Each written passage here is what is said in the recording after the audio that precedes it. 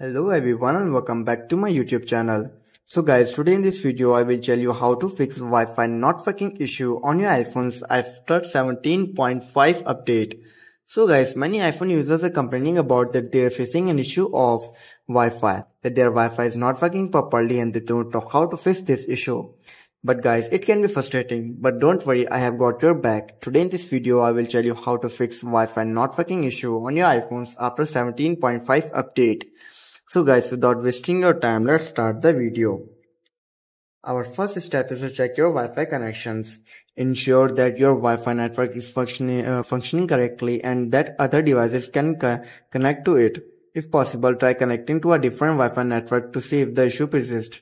Then you have to do is simply toggle the Wi-Fi off and on. Sometimes simply turning Wi-Fi off and on, then off and then back on can resolve connectivity issues.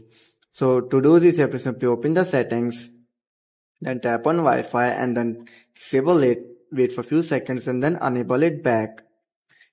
After this, then you have to do is simply restart your iPhone. Restarting your iPhone can resolve temporary glitches that may be affecting Wi-Fi connectivity. To restart your iPhone, you have to simply scroll down and then tap on General. Again, scroll down and then tap on Shutdown. Shut down your iPhone and then restart it after 15 to 20 seconds later. After restarting your iPhone, then you have to do is simply forget your Wi-Fi network and then reconnect to it. If you are having trouble connecting to a specific Wi-Fi network, try forgetting the network and then reconnecting to it. To do this, you have to simply open the settings, then go to Wi-Fi, go to your network.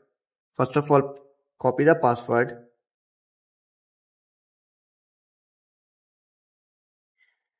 Copy it.